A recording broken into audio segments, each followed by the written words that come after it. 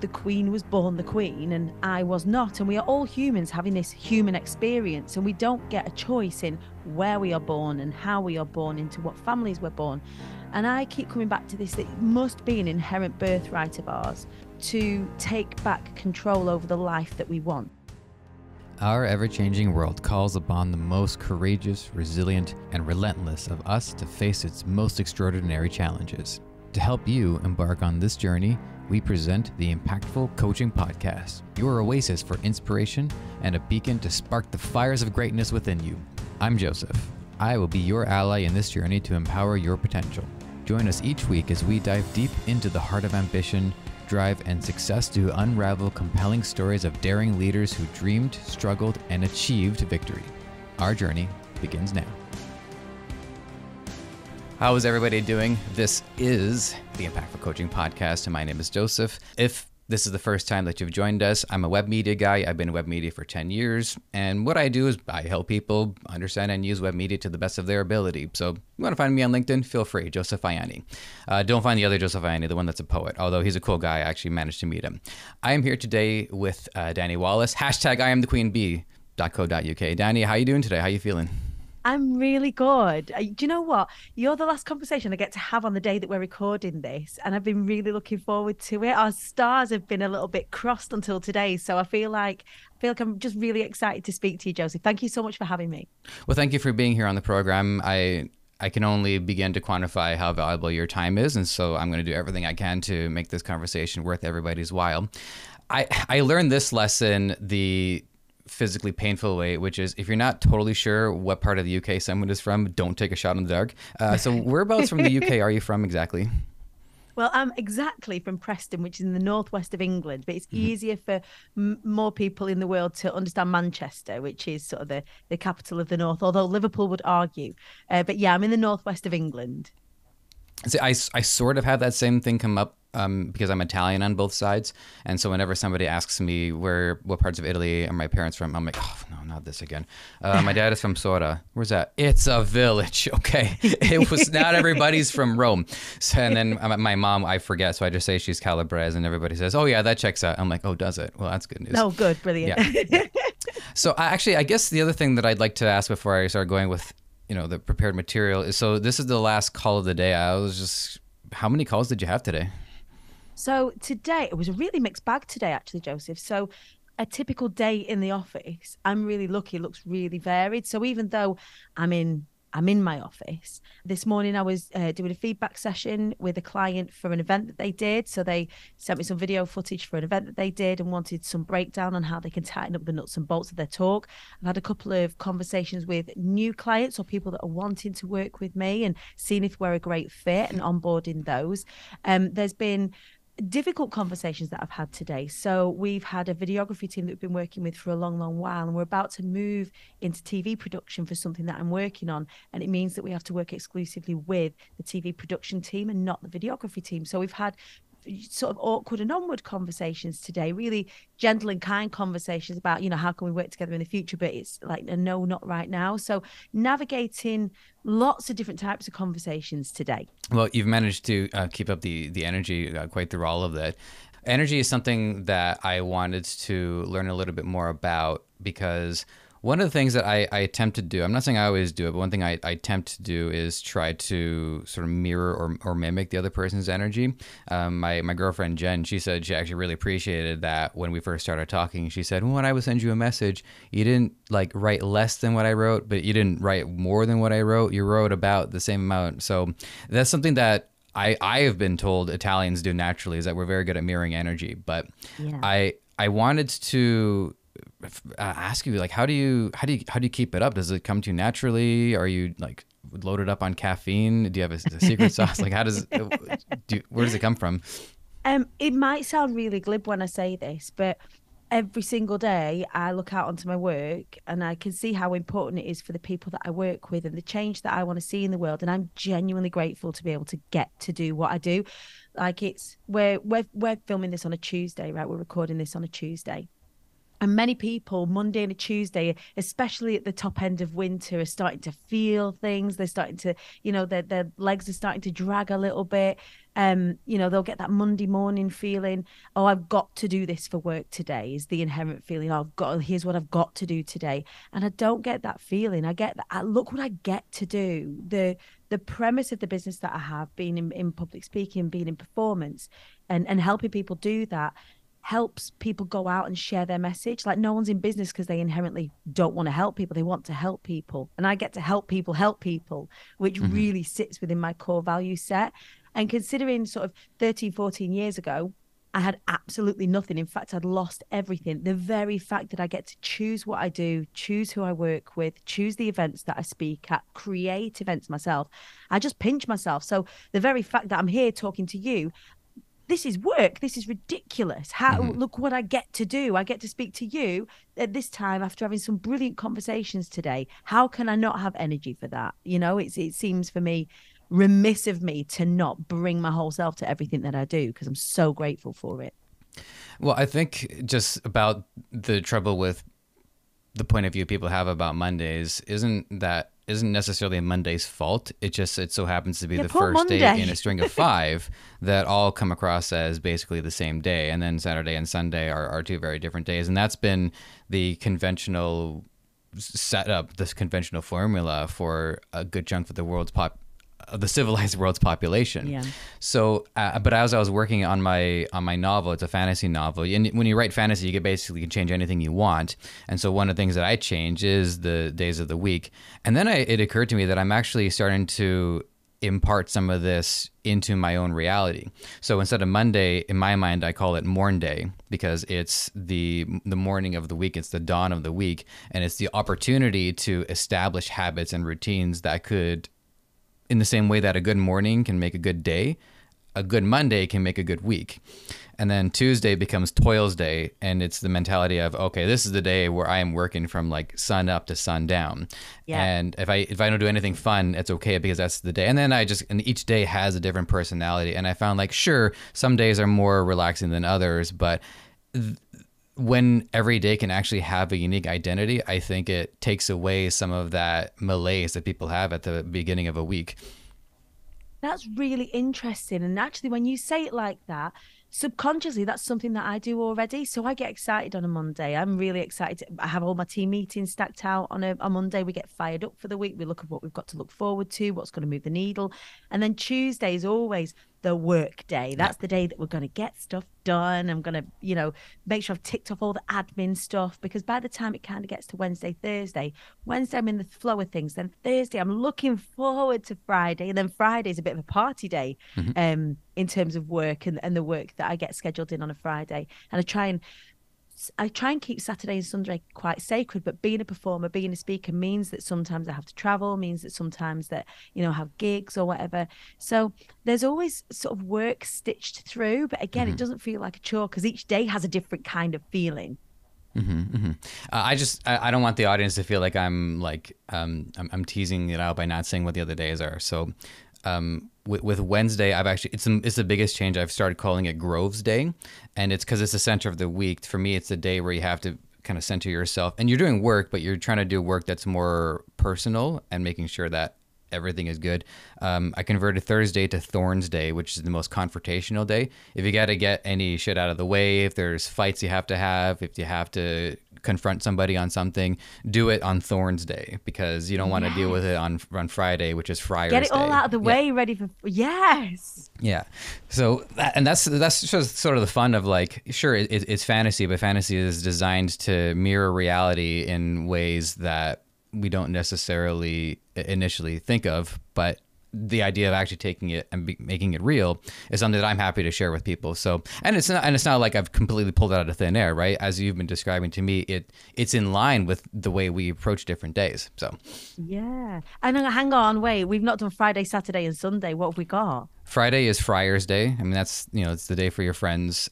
Saturday is, well, in the novel, there's a different word for stars, but it's basically Star Day, which is like the day where you do what you aspire most to do, because this is the day you truly have to yourself. And then Sunday is already perfect, right? It's the day of the sun. It's the day of gratitude and of reflection and rest.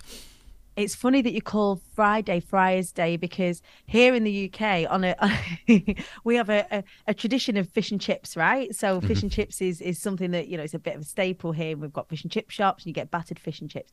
But on a Friday it's quite traditional to have fish and chips on a Friday, have fish on a Friday, and So that's what Fried they Foods call the Day. fish and chips. They fry, well, yeah, essentially, but a friary is an old name for a fish and chip shop. Oh, okay. Interesting. So with that, and believe me, we can go. We can spend the entire hour just going through this. Of that I am sure, but I do got some work to do. So We do. to the audience, you've answered this question 100,000 times. This is going to be 100,001. But would you care to let the audience know, what you do, what you're up to, and what stake do you have in the coaching world? Absolutely. So, for those of us that haven't met before, I am Dani Wallace and I am the Queen Bee, which is a ridiculously audacious statement to make. Entering into rooms and declaring myself royalty certainly rubs people up the wrong way. But as soon as they realize in the next breath, when I explain that, it starts to make sense. So, I'm a public speaking coach. Essentially, that's my muggle job, if you will. Mhm. It's my job that I do day on day, helping people, particularly those from marginalized communities, marginalized backgrounds, marginalized socioeconomic backgrounds, take up space, particularly in the business world. So one of the things that I was annoyed about, I guess, I grew up on the council estates of Preston, which is essentially like the projects, if you're in America. So a relatively poor area. And people like us, people like me, didn't go on to create big, beautiful businesses, or we certainly didn't go on to become performers or work on stage or work in that kind of in the online world. It just didn't happen. It wasn't something that was the done thing. It was very much expected that we would get a proper job in Mhm. inverted commas. And that kind of spilled out. I found that the queen was born the queen and I was not, and we are all humans having this human experience, and we don't get a choice in where we are born and how we are born, into what families we're born. And I keep coming back to this, that it must be an inherent birthright of ours to take back control over the life that we want, to be tenacious. Some of us have to be more tenacious than others. Some of us have more work to do because of where it is that we're born. But it is indeed our birthright to have success and health and good relationships and to take up space in the world in authenticity. And so when I declare myself, I'm the queen bee, it's a reclamation statement. And if somebody from, who's relatively scrappy and cheeky and from that particular background can walk into a room and declare themselves royalty, then potentially, maybe, just maybe, it'll inspire other people to do the same. So I am the queen bee comes from that. And the phrase I am the queen bee comes from that. So I've got two hats that I wear. One hat is the public speaking, motivational speaking, performance side of things. I do it and I teach it and I coach it. And then the other hat that I have is the Fly Anyway Foundation. So I have a foundation that helps people who've experienced domestic abuse build businesses. And the creation of my coaching business and the success that I've created from my coaching business has enabled me to do the philanthropic work that I know that I'm kind of here to do.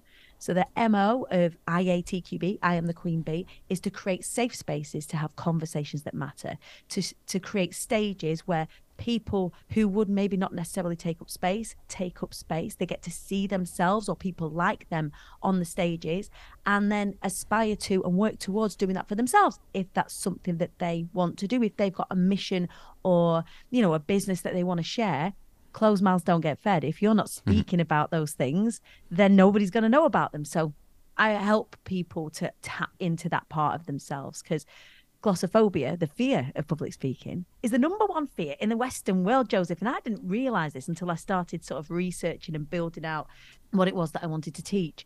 And I found that profoundly strange, given that I've been a performer since I was 7. So it came kind of naturally to me. So yeah, in the coaching industry, I work specifically on speaking and the mindset centered around it and construction and all of that sort of stuff. And that has enabled me then to do the giving back work that I always wanted to do with the Fly Anyway Foundation. Now, I'm a pretty big Harry Potter fan, and so when I hear you use the term Muggle job, I appreciate how the Harry Potter series has expanded beyond the books and has become a part of modern parlance. And that's something that I think every writer aspires to, for one of their creations, like what I was talking about with the days of the week, for their creations to actually become part of reality. The question comes in two parts, but the first part is more just like the warm up question, which is from your part of the world, how much is Harry Potter part of like day-to-day rhetoric? A huge amount. Obviously, the writer of the Harry Potter series is from the UK, and it's very, the UK when it was at its height is very proud that it kind of sprouted from here. There's the big Harry Potter studios, and there's all the franchise stuff that is coming, the merchandise that comes off the back of it. And even though phrases from it, it's like the verb to Google something now is just a verb. It's something that we do. We don't go and search it, we go and Google it.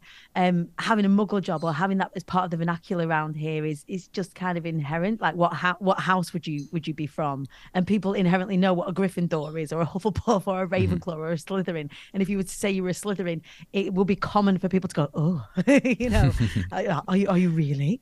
And for people to really understand that, and they might not have necessarily even read the books, but they still understand the concept of being a muggle is my day-to-day job, is my human job instead of my magical job, although it does get to be magical. Mm-hmm.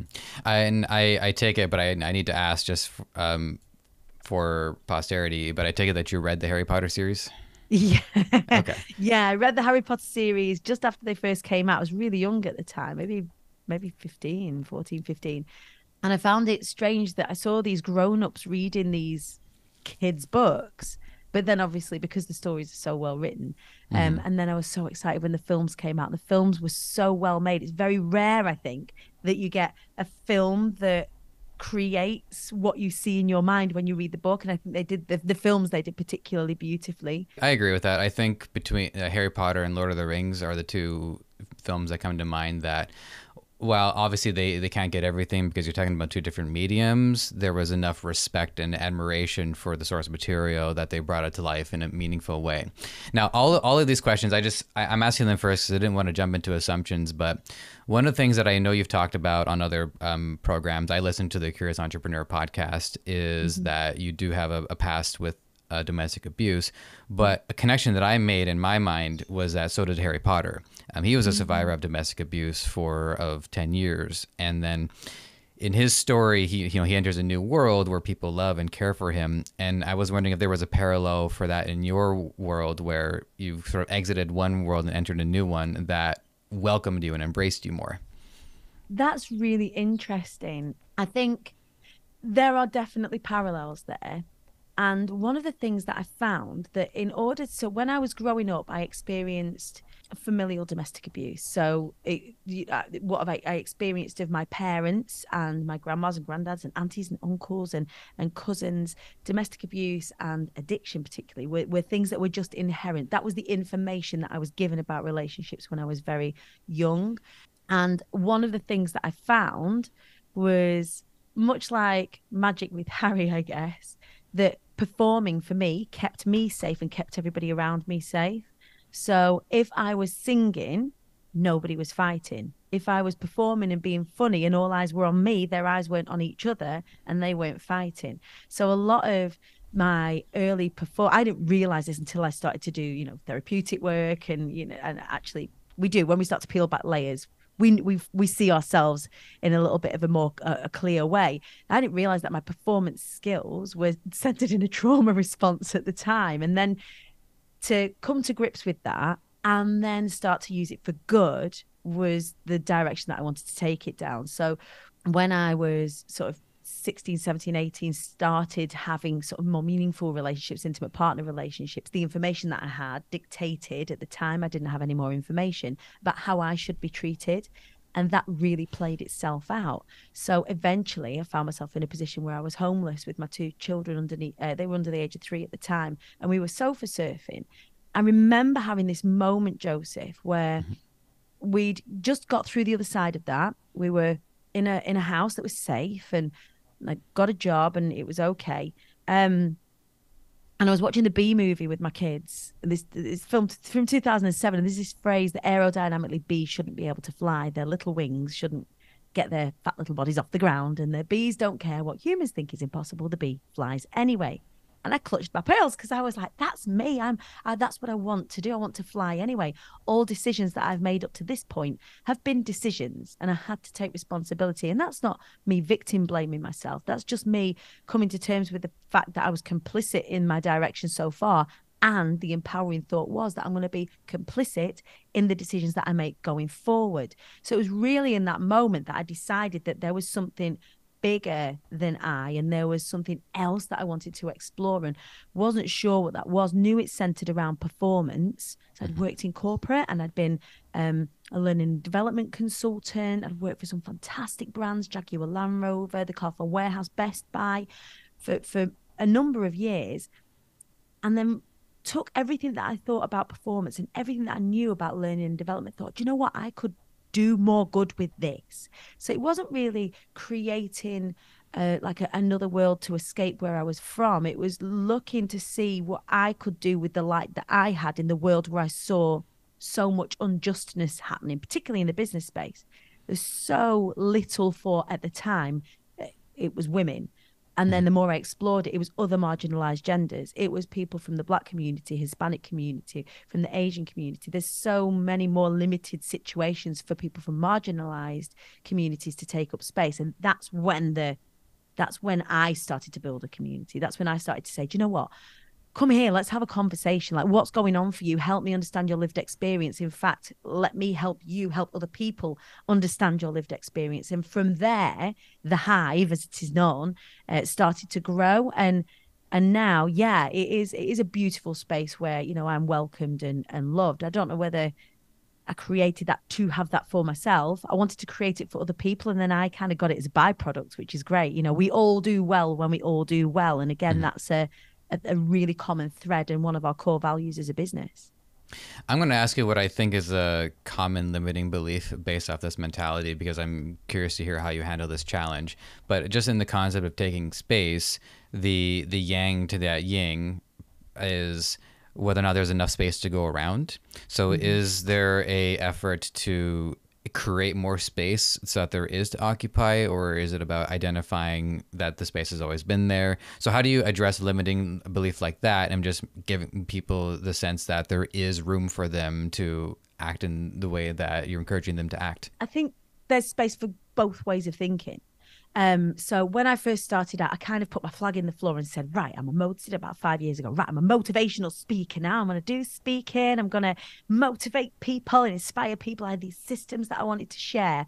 And just by telling people that I was a motivational speaker did not create me the opportunities, because the market's already quite saturated, right? And so what I did was, instead of being waited to be invited to the table, I went and created my own table. I created an event. It was called Be Inspired. It's now called the Big Festoon. It's one of the fastest growing UK events for personal development and business development, centered in kindness and inclusivity.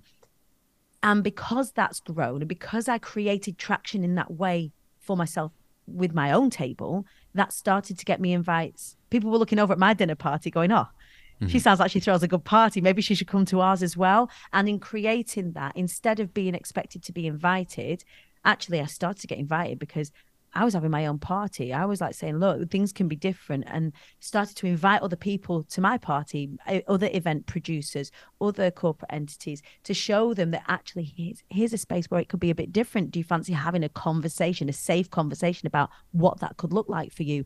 And that sort of lit the blue touch paper of me getting more and more gigs. And that's one of the things that I love to teach to my clients and my audience, just my community in general. Don't wait to be asked, because you could be knocking on the door and the door might be shut. Find a window, go and make a table, go and get your hammer and nails out, go and find some wood, come and invite people to your table, go and have conversations. And you'll find that actually, because so few people have the stones to go out and do that, people are sat there thinking, oh, I'm never going to be invited anyway. So few people have the courage to go out and ask. Again, it comes back to this: closed mouths don't get fed. They don't do it.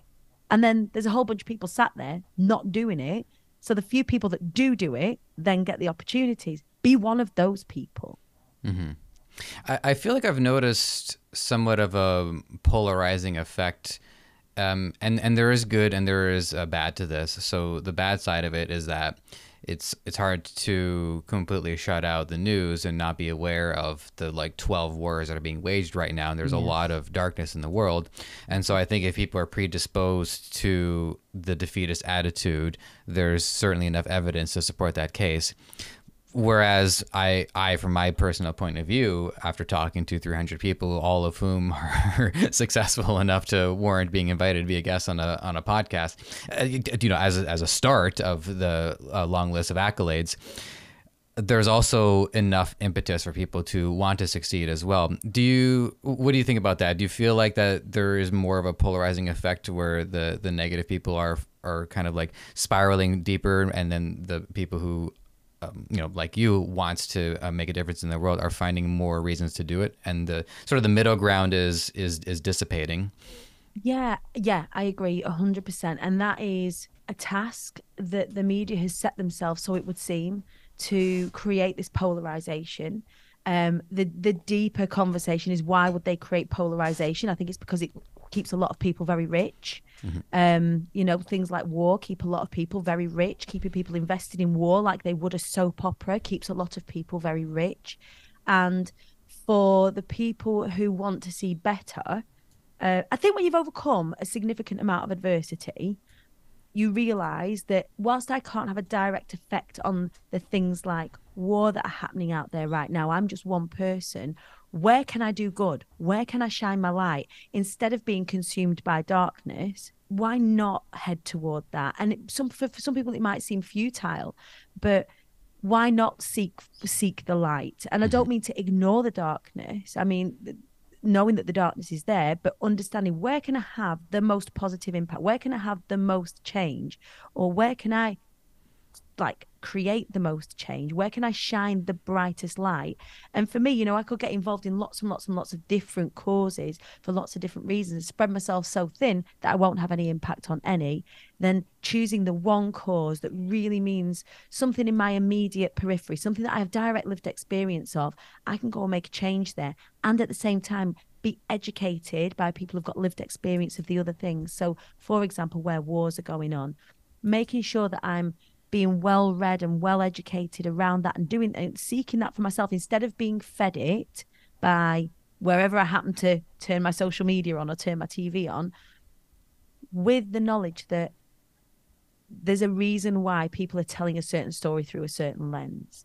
So it's easy to get lost in the dark is the first one, very easy, and devastating for so much that's happening. My heart's breaking for so much that's happening. And then I think, if going right back to, what can I do? If I can do anything, what can I do? Can I educate on those particular situations? No, I don't know enough about it. So I can get informed about those things. And when people are having conversations that may be incorrect, educate accordingly if I'm able to. Or I can, because you can do both, get myself educated in those fields, but then look at where I can shine a light and really go hammer and tongs at shining my light there, and making sure that if I can leave the world a little bit better than I found it, then that's where I can do it. Then either, sitting there and doing nothing about any of it, or allowing myself to just be given one side of information and allowing myself to get in a dark hole. Listening to what you're saying, I'm reminded of a interview that I had seen. This was, it was a TikTok clip, but it was probably from a TV show or a web series. And there was a gentleman who, as a means of saving money for traveling, he pays attention to the news and he finds out when a country is going through some difficult times or if there's been an attack, and then he books a flight and he actually takes his vacation there, because there's usually a lot of discounts in the services there because people are prone to avoid a place like that. And at first I saw that and I laughed, because it's a very that's wild, isn't it? Yeah. I can't quite think of the word that I want to use. I was about to say audacious, and I'm like, okay, well, she said it earlier. That's me just borrowing her word. But, I don't have the capital on it. Yeah.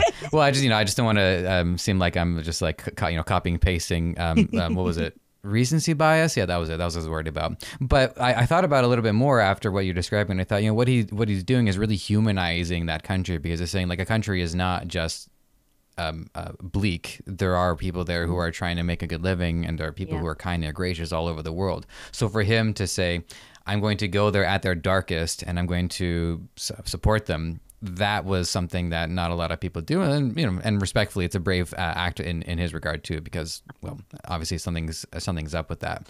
But I didn't necessarily have a question for that. I just thought that was an interesting observation. It's a really interesting insight. Absolutely. There are people in this world that run toward the fire and people that run away from it, and I tend to be somebody who runs towards the fire, but I'm just choosing the fires so as not to spread myself so thin these days. Now, I did have another Harry Potter question for you. Actually, no, there's two, but one of them, well, trust me, you'll know which one this is going to be. It's the fun one of the three. I'm ready. But so, based off what you told me, it wasn't necessarily like in the wizarding world where the two worlds are deliberately disconnected from one another, and the only reason why there was a connection is because dark forces are marching and invading in the Muggle world. But what I wanted to ask about was, because as Harry gets into the wizarding world, although he meets people who love him, who are his friends, and they become his family, there was also intense, violent prejudice in that world because of the history there. So in your parallel in the wizarding world, were there prejudices? Were there limiting people? Were there people who limited you in ways that you had to overcome? Yeah, my accent's one of them. Okay. So when I'm on podcasts, particularly when I'm on podcasts that I know are moving sort of in more international circles, my accent tends to be softer. There's a comedian over here in the UK called Peter Kay, and he's really funny because he's a great observer, as many comedians are, great observers. And he speaks to a lot of northern humor. So northern humor in the UK is very warm and very observational, very matter of fact. And there is a potential when you go elsewhere in the UK that you don't sound intelligent. When actually some of the most intelligent people, I know are northern and what have you. But the more kind of northern you sound, or the more heavily accented that you are, especially when you move sort of further south, it's considered that you're not as well learned, or indeed as well traveled, or indeed as well socialized, I guess, as say somebody who works and has grown up in the city, who has been, who has, generational wealth, for example. We have different experiences for sure, and there's more generational wealth sort of below the Watford Gap, so to speak, which is a dividing line, an invisible dividing line between the north and the south. They say anywhere above the anywhere above the Watford Gap's the north, and that's 2/3 of the north. So a misconception, I guess, is often centered around, when I tell people where I'm from, the fact that I haven't been to university, the fact that not so much now, because I have a degree of success behind me to be able to say, my business turns over this amount of money, or I have this kind of client, or I work with this celebrity, or that, or the other. They can see that I've actually come through the other side of that. But right at the very beginning, it was very easy to be dismissed as somebody from the north who was just having a crack at, having a bash at the coaching world, and what has she got to say? And some of that was my limiting beliefs as well. Like, who am I? That inherent imposter syndrome. And what would happen is that energetically I would enter into a space like that, feel like I was going to get found out, but just let myself be found out almost. Not that there was anything to find out. I'm incredibly intelligent, really articulate. I'm a savvy business mind. I'm an incredible coach and all of these things. But because of the way that I speak, because of my accent, because of my past, tell people before, I've been homeless, I've been an addict, I've been this and I've been that and I've been the other. At the beginning, that would invoke questions that might have questioned my ability to deliver. And then my job was just then to deliver and deliver and deliver and deliver until there's no more questions left to ask. Like, what's she doing? She's absolutely smashing up the field. She's creating one of the fastest growing events here in the UK and eventually globally. And I'm going to keep doing that. So yeah, I run a little bit on spite where that's concerned sometimes. I'm going to do well because not because of it. I'm going to do well despite it. Like, look, I'm going to do well because I'm northern. I'm going to do well because I've got grit, because I've experienced trauma. I'm going to do all these things. I'm not sure exactly when I've picked up on this, but I did start to notice a slight uptick in the reverse, where those who have been college educated or university educated have actually experienced their own form of prejudice, because while they're certainly book read, what they lack is the real world experience and being able to parlay their education into something that contributes to the wider system. So what's the stereotype of someone who gets a degree in philosophy? Your career track is to then teach philosophy. There's only so many philosophy jobs, so everybody else is just working in a coffee shop until such time. Right. And South Park just released a one-off parody episode of they call it Into the Panderverse, but the B plot, all of the Wasp characters, like Stan's dad, they've all lost the ability to do the basic things like fix their oven or fix their toilet or the sink or electrician's work or carpentry. So meanwhile, the handyman, who comes across as, someone low education, low status, he is now like jam-packed with work. And so by the end of the episode, him and the other handyman are in space, and they're having like shootouts in their spaceships because they're the only ones who are actually producing value.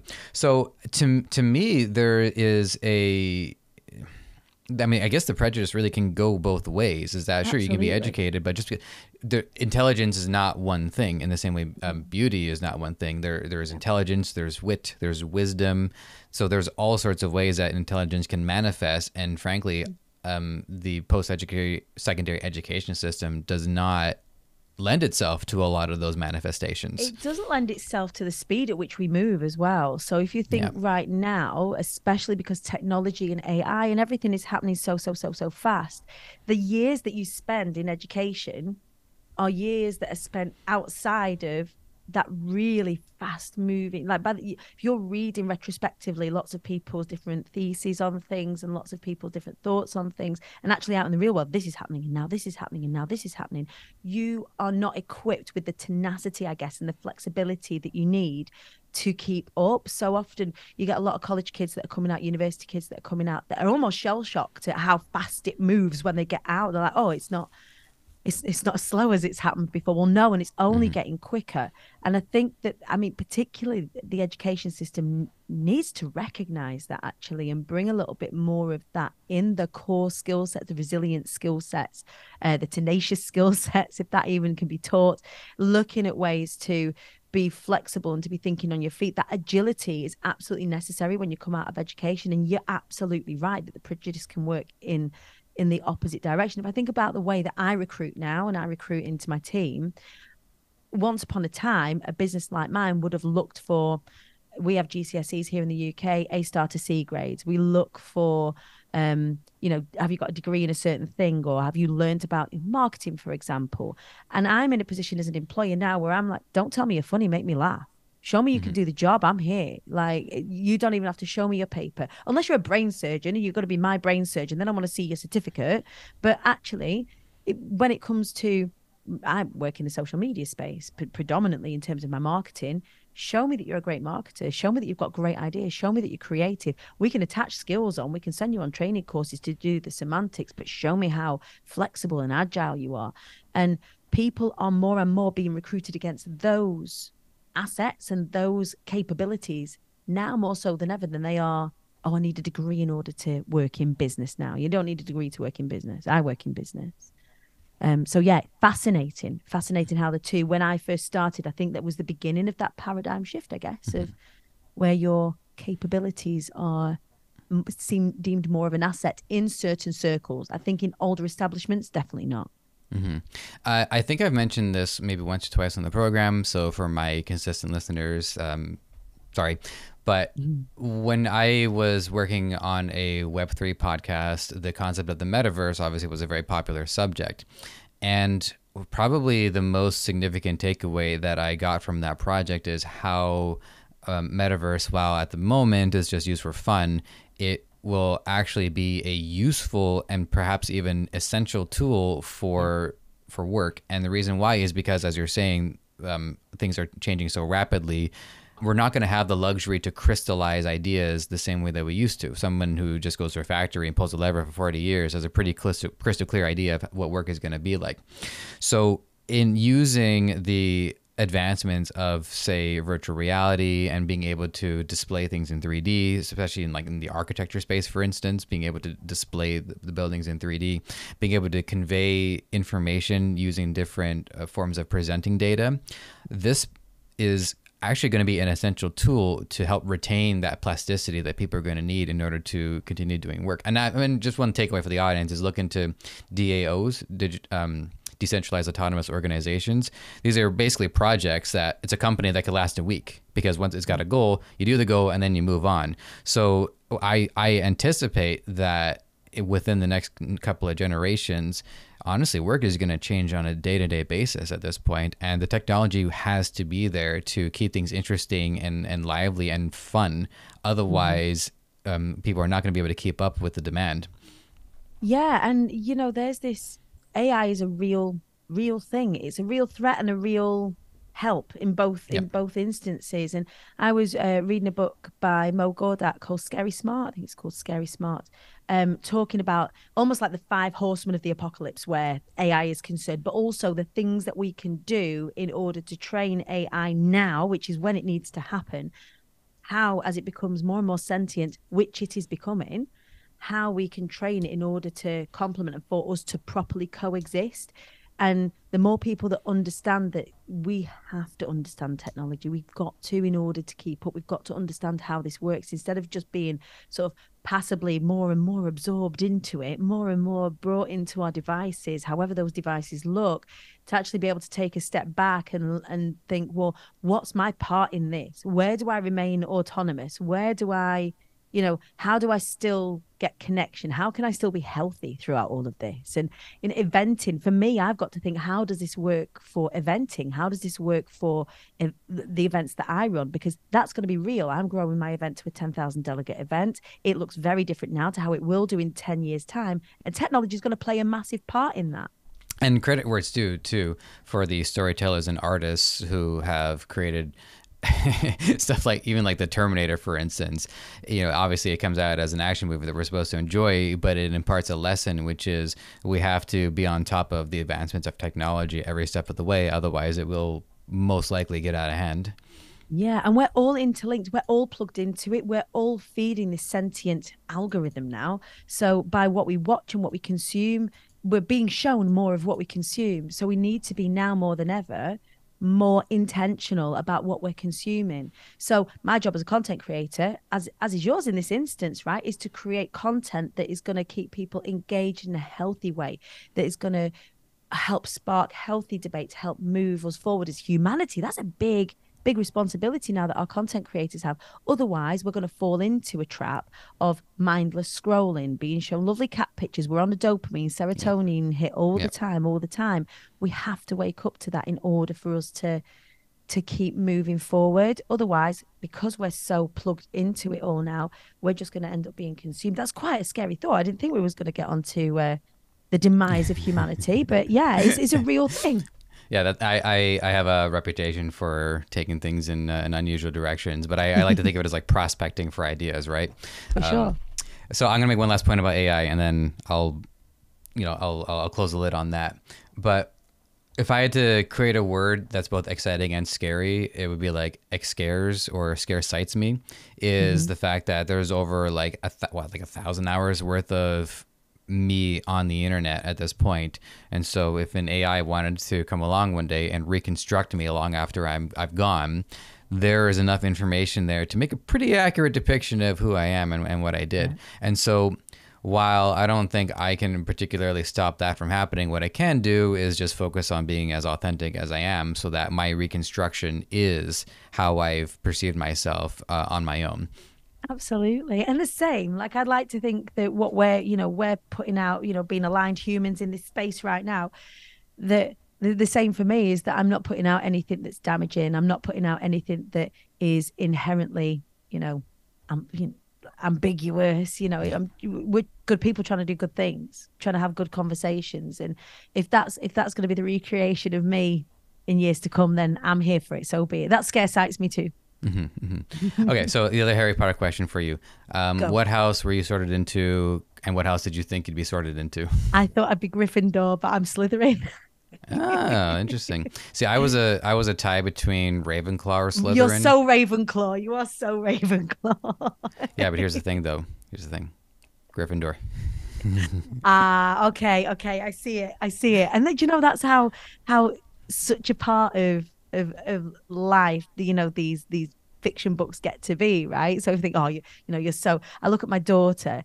In fact, no, my eldest son wants to be Gryffindor so bad, and he's a Hufflepuff. He's a Hmm. lover. He's not a fighter. He feels things really hard. And trying to say to him over the years, like, mate, dude, I love you and you love hard. Like you're a Hufflepuff. He's like, I'm not. I'm a Gryffindor, mum. And people will say, well, I'm a Slytherin. And people go, oh, are you? Does that mean that you're really conniving? No, I'm really ambitious. I'm really intelligent. And I like to make things happen.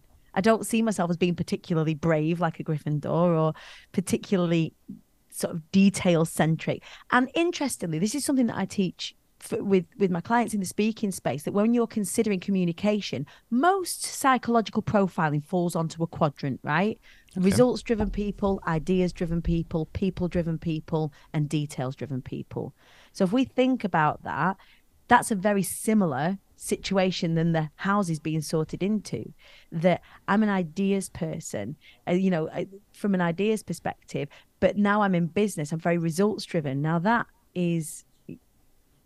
that's a different hat that I put on in different situations. And I think that even though you can identify a certain way, you'll lean a certain way, you can choose, depending on the situation that you're in, to communicate in a way that's going to speak to the people in the room. But as long as you're like communicate the idea, then the results, then you're going to pick up your results people and your ideas people in the first instance. They're the people that are your responders and your reactors. And then your processors, your details people, your people speak to them next. And falling into the Harry Potter quadrant is kind of how I think about things. Where are my details? Where are my results? Ravenclaw's details, Hufflepuff is your people. And Hmm. then between Gryffindor, which is actually your idea situation, and Slytherin, which is your results situation, it's funny how the author of the books has played into that. Again, it's Jungian, isn't it? That kind of quadrant Hmm. of where people sit. And this takes me to there's like a dozen other things that I wanted to ask, but um, the idea of encouraging people and coaching people to speak on stage. And I could say this is a limiting belief, but I don't really feel that way. I just feel like this is a challenge that is unique to different people to different levels. So Mhm. I think some people are natural speakers. I pick up on your energy, and I think you obviously be very natural on stage. You've been a performer basically your whole life. With some feedback, positive feedback that really resonated with me that I got years ago was they really appreciated that my energy was more calm and more stoic. And I'm like, oh, I love that word. Yes. So what are some of the more challenging energy profiles that maybe you've worked with, and how you help them find a unique way to command the stage when maybe it's not as obvious how they would do it? I think it's getting the person to accept their energy profile. I think in the first instance that confidence, and we're looking at confidence being an engaging thing, right? So, and all confidence is knowing. Your job as a speaker is to generate safety with the audience, is to generate, we can utilize tools like tension and things like that for sure. And whether it's the bubbly, tigger like energy that I have, that isn't for everybody. And when people are programming, events, they need to consider this, that they need stoic speakers, they need energy injectors. All of it adds to the ebb and flow. And some of the most compelling conversations I've had is when people have come to me and said, I'm an introvert, Dani. It means that I'm not going to be, a great speaker, because they've seen me and appreciated the quality of speaking I do and think they've got to emulate that. The task I have is to magnify everything that is great about them, not apply everything that is great about me to that person. So that's the task in the first instance, because once they understand that what they have and who they are, and our contrasting energies, I think I'm going to listen back to it. I can't wait to listen to this conversation. It's a joy to listen to, because if we were going at it like two Tiggers, Hmm. the quality of our conversation wouldn't be the same. The quality of the information that we're conveying between the two of us isn't the same, and it wouldn't have the same impact. So accepting your energy style in the first instance is the first step towards becoming compelling. And then you can attach any kind of sort of presentation tips and tricks to yourself, be it a way that you stand, a pace that you move. If you think, someone said to me, one of my friends, Nick James, actually said to me, heroes move slow.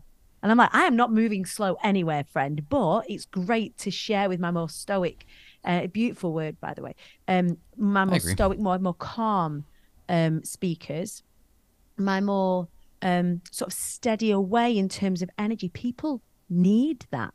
You know, especially if you're conveying information, they need to know they've got a strong, solid pair of hands. That grounded masculine energy is great for conveying information. So knowing that's a superpower and knowing heroes move slow is something that, you know, if you've got that more grounded energy that you can really hold on to, think, I'm a hero in this situation, you know, and shine that from the inside out.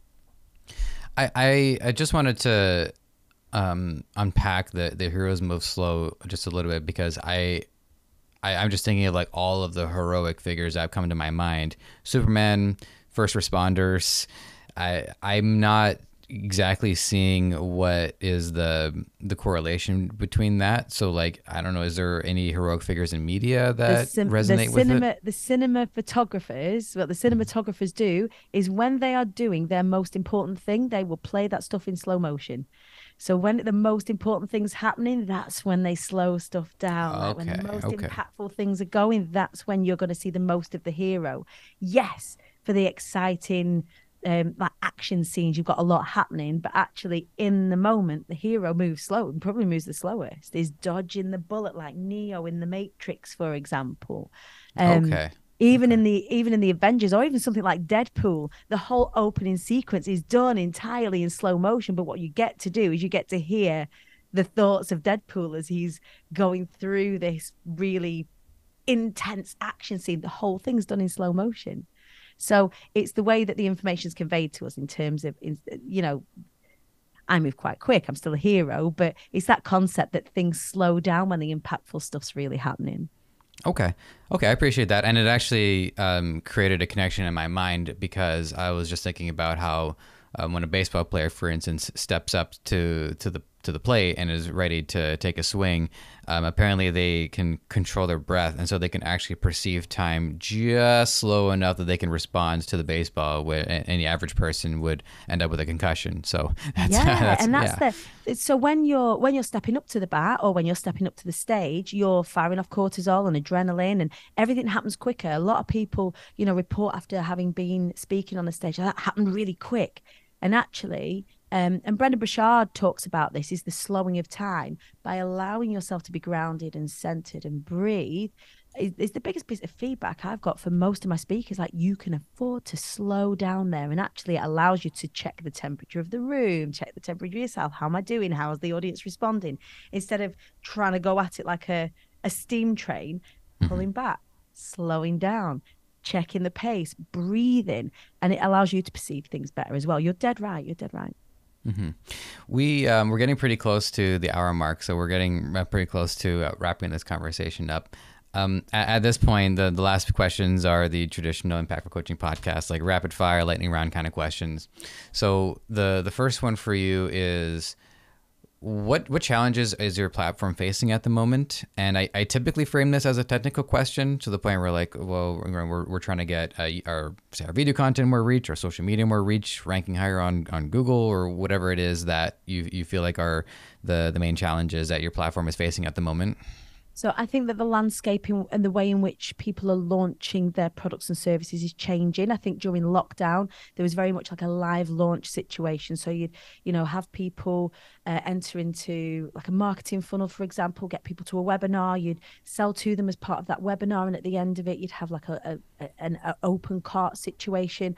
And I think that that's been going on for so long now, and people are being much more wise to make sort of impulse buys in the moment. And I think that there is a necessity for more open connection for people. So actually thinking about how you directly connect with your audience is super important now, more than it ever has been before. I think that, yes, whilst there's lots of space for automation, I think we all need to take a little step back and think about how are we really genuinely communicating with those that are around us? How are we creating genuine connections instead of hyping someone up to the point where they just can't wait to buy from you? It's so unethical. Actually, does this person need your goods and service? Yes. Okay. How are you going to help them? And what's going to be the benefit and the magic of working with you and have a relationship with that person? Now, I know that's not very traditional in terms of people want to grow massive coaching businesses and have huge automations and lots of numbers, but the quality of our coaching relationships needs to get better because people are engaging in programs and not engaging with programs. They're buying and they're not doing it. Which is, I don't want that. I don't want to spend all my time creating incredible programs and online learning facilities and people not engaging with it because they've impulse bought because they've been chucked into a funnel somewhere. So for me, I'm utilizing, yes, some degree of automation, but also in-person events and pulling. I want people to come to my events and come and connect with each other and do business together that way. So that's one thing. And then the other is people are trying to hack the algorithm all the time. And I think the consistent thing that you need to remember is the quality of the content you create is paramount. Help your audience, show up for your audience, allow them to peek behind the curtain, be real with them. And trying to show up super, super slick is alienating because the fallacy of perfection is a fallacy. So many people, particularly in the coaching industry, show up super slick, super perfect, super coiffed, and actually that's removing them further and further. Yes, it's aspirational, don't get me wrong, but it's removing themselves further and further and further and further away than the people that they're trying to help. So understanding that the content that you create and the marketing strategies that you do need to be, yes, a mix of this professional stuff, but they need to see the real person now more than ever. How are you breaking that fourth wall with your audience and being creative about doing that? I think is both the challenge and the solution. I 99% agree, but the 1% that I don't is because I put a fair amount of energy into my quaff. But you know what it is? It's like, it's either I fix it and it looks good, or I don't touch it and it looks like a disaster. And it's like the middle ground isn't there. So it's almost like feeling that need to be as slick and as poised and as professional, like pseudo professional as possible.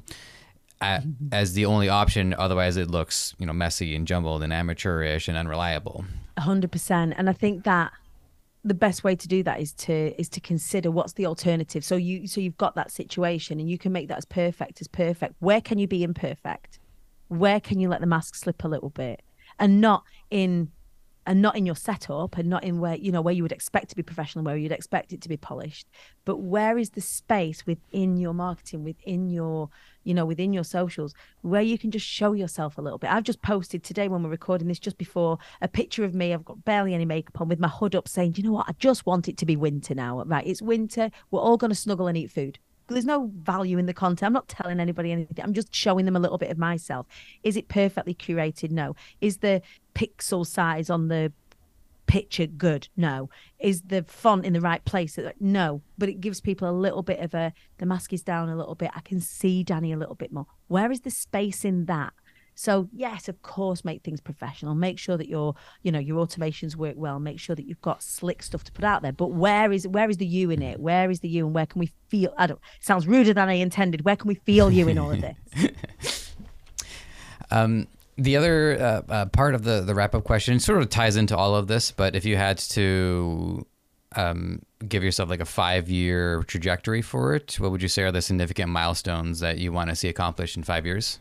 So for me, there's 2 huge milestones. Well, 3 actually. So the first is, the big one is to grow the event that we have here in the UK now, growing that to a 10,000 delegate event and have it and impacting more lives as a result of that, and then taking the event international. So we're in talks with moving the Big Festoon not moving it, but having a branch of it in LA, in Sydney, and chipping away at bringing that community to the international stage and not just to the UK stage, because already we work online with people that are abroad that come here to attend the events, but we want to kind of take the event out to other people and create that big sort of tsunami of safe spaces to have conversations that matter. So that's the big one. And then the incremental goals will be to go from like a 2,000 delegate event to 5,000 to 10. and we're making a documentary as we do it. So one of the things that my community and I have laughed about and have laughed about for years is I have no scruples about saying that it doesn't serve me not to be famous, right? So I want to be famous, but I don't want to be famous because I want to be famous. I want to be famous because I want more people to understand that we all do well when we all do well, that we need to have conversations that are solution centered and not us being right at each other. So finding platforms for me to enter into, to bring my community to, is one of the goals, which is more difficult to quantify, but we're making a documentary on our road to 10K. And then the third is to impact the lives of 10,000 people who've experienced domestic abuse through the Flying Away Foundation and help build 10,000 businesses in the next 5 years. Amazing. I think that was more or less everything that I wanted to ask for today. It's kind of a challenge because the best speakers are the ones who are like answering all of the questions that I have written down, and I go, oh boy, okay. But that is everything that we've got for today. So, Dani, I can't thank you enough for your time. If you did have any other like points, observations, or just anything else that's kind of like floating in your mind right now as a result of this conversation, I would be happy to let you have the floor for a minute or two, just to make sure. And then otherwise, let the audience know how they can reach out and learn a little bit more about you. Well, first of all, thank you, Joseph, for having me. It's been a joy to speak to you, and it's been a joy to explore these different thoughts and these different ways of thinking in ways that I don't normally. So thank you for holding the space to do that and for us to do that together today. There's a system that I share, and something that I share with all of my community. I'd love to share it with yours as well. And it's the concept of showing up, wising up, and rising up. It sounds quite glib, but the reason why cliches are because they are well worn, and for the most part they work. And one of the systems that I use to help move things forward all the time is something I find really helpful. So the concept of showing up, wising up, and rising up is to understand where it is that you're going. And then it's a mathematical equation from there.